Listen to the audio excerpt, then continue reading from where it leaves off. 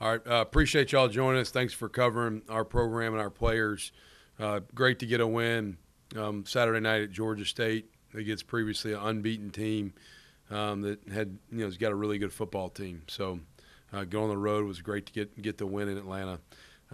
Would like to, before I even get into the game, acknowledge our fan base, student section, our band, our cheerleaders. Man, Trojan Nation showed up. It felt like a home game in Atlanta. Like, honestly, we were playing on the road out of town, but it felt like we were the home team because I think we had as good, if not better, fan turnout. Our band was outstanding.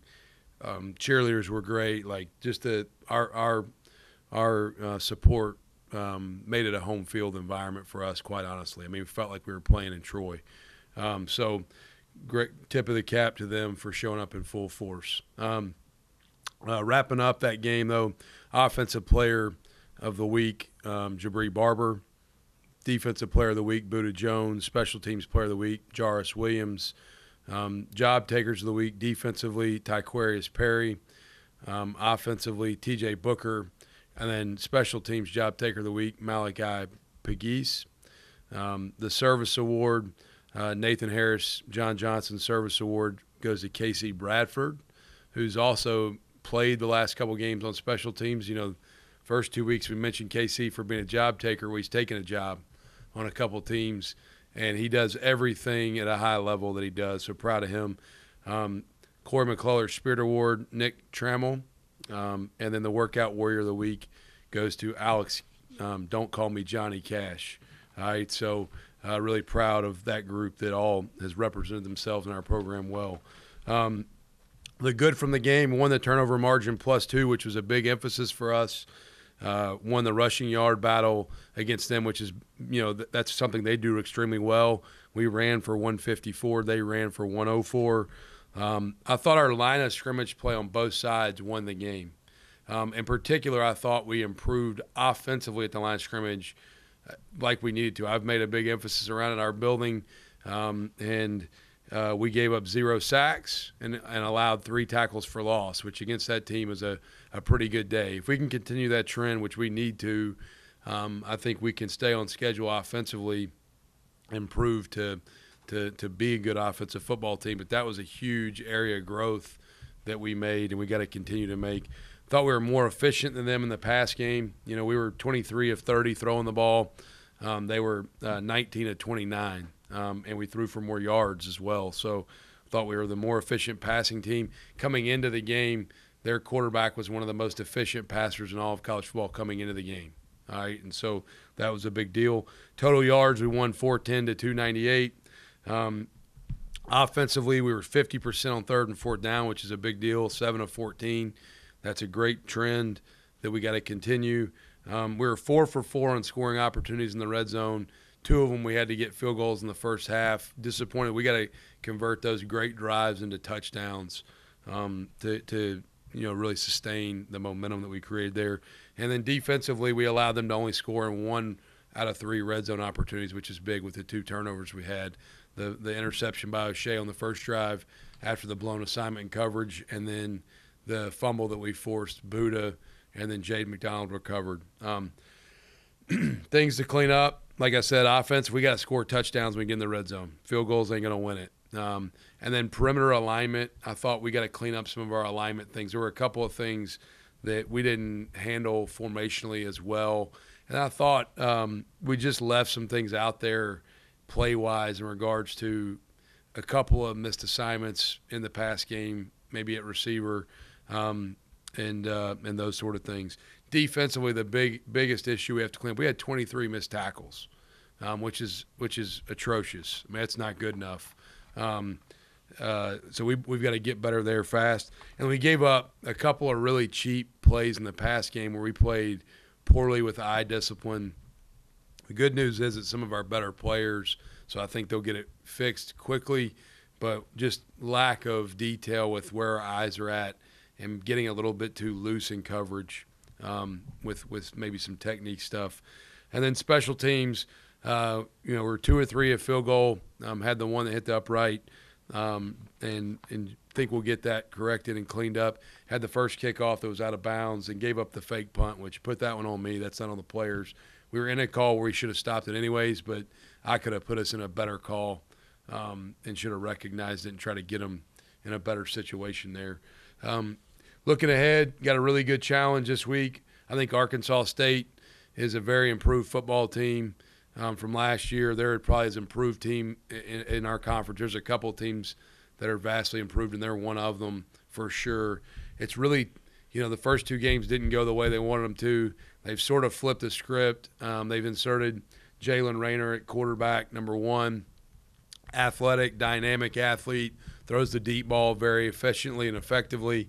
The running backs are both good. The two guys they play mainly, their O-line is extremely large. They're 330, 330, 315, 350. The small guys 302. So they're big. A couple of those guys. One of those guys we tried to get to come here, and he went there instead. They're big and physical. Athletic at tight end, very versatile and athletic at receiver. Defensively, they do a nice job. Familiar with their defense coordinator's background. Their edge rusher, number 92, is twitchy and athletic. They got great secondary players. Their linebackers are sound in what they do and very solid. I think 36, Charles Wilkes, he gets them lined up and sort of organizes everything for them. And then the rest of their front defensively is big, and they make you beat them. They don't beat themselves, and they're very active and athletic. In the kicking game, their field goal kicker has a career long of 56. He's hit a 53-yarder this year. They do a good job in the punt game. They're very sound in what they do, and they're dangerous with the returners. Their slot receiver, number 9, returns punts, and their running back, one of the running backs is their kickoff returner, number 2, and they both are guys that are big plays waiting to happen when they get the ball in their hands. So having said all that, big challenge, great opportunity for us. Both teams are 3-2. A lot of respect for this coaching staff and this program. They've won 5 conference championships with 4 different head coaches in the Sun Belt. So this is a program that I think over the history of the Sun Belt's in the upper echelon of the league. Tremendous challenge. They're really hot right now. We've got our work cut out for us. So open it up to questions. Hey, John, it's Jamal in Montgomery. You mentioned the start that Arkansas State had to the season. Of course, everyone knows about the Oklahoma game, and then, they lost to Memphis right after that. How hard is it to overcome a start to a season like that where you maybe don't score as much and then you string together 3 wins like they have? Yeah, I think it says a lot about the culture that Butch Jones has been able to create there. Like you have some things go hard or go the wrong way, and guys staying bought in and continuing to fight. I'm very impressed with that by them.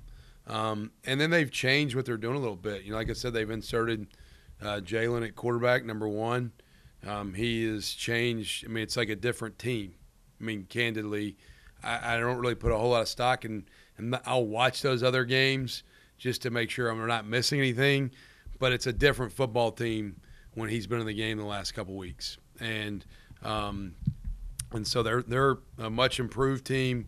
I have a lot of respect for their staff and their program, and I think very highly of what they've been able to do the last couple of weeks after maybe having a rough start. So credit to them. I think they've got great culture built, and they're a tough team. They play the game the right way.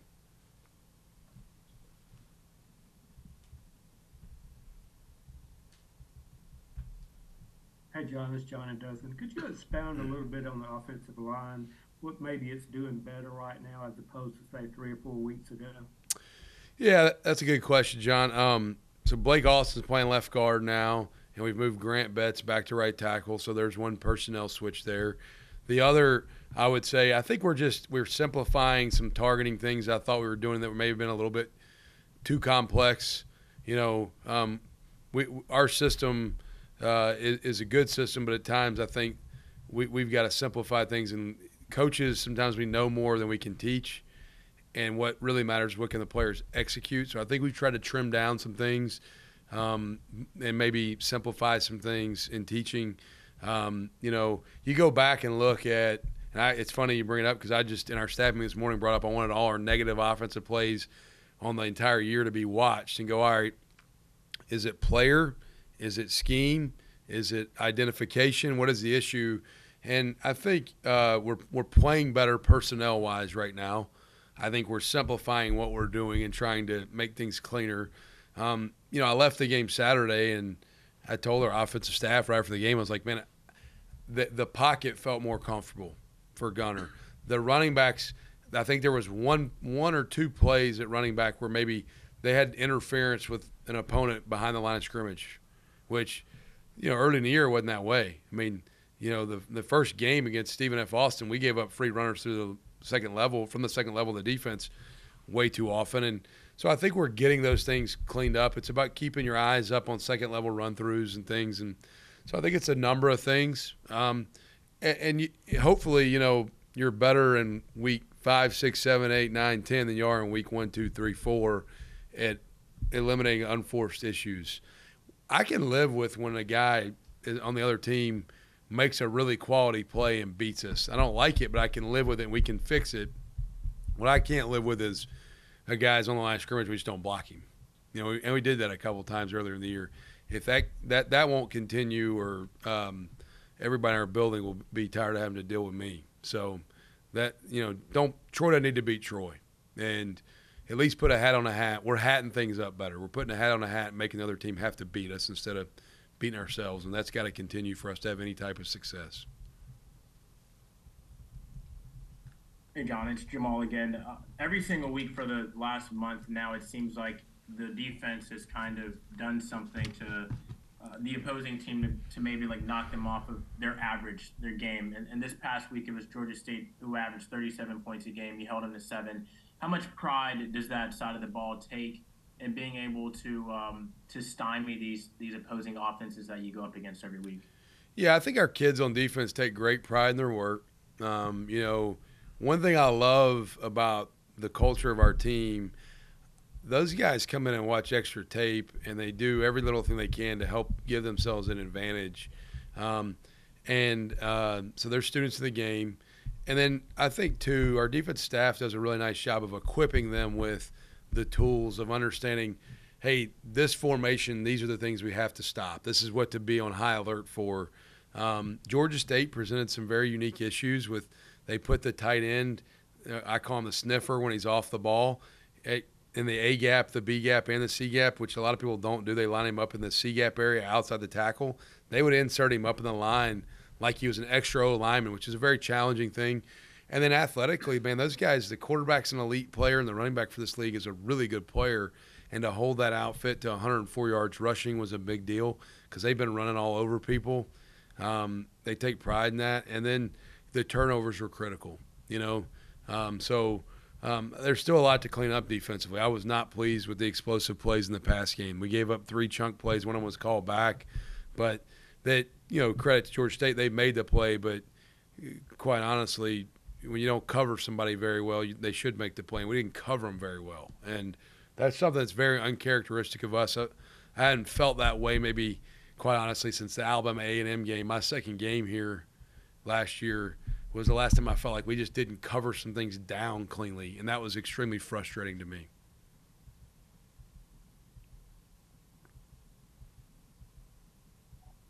Coach Nick Brooks with Dothan WTY down in Dothan. You mentioned the fake punt.